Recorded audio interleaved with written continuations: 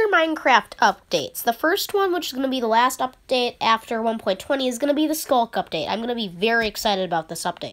Minecraft Arctic update. It's still in the feedback menu, but if it does come to Minecraft, they'll add woolly mammoths, which is really the only mob they're going to add in that update. The jungle update will add gorillas, chimpanzees, and hopefully more jungly blocks.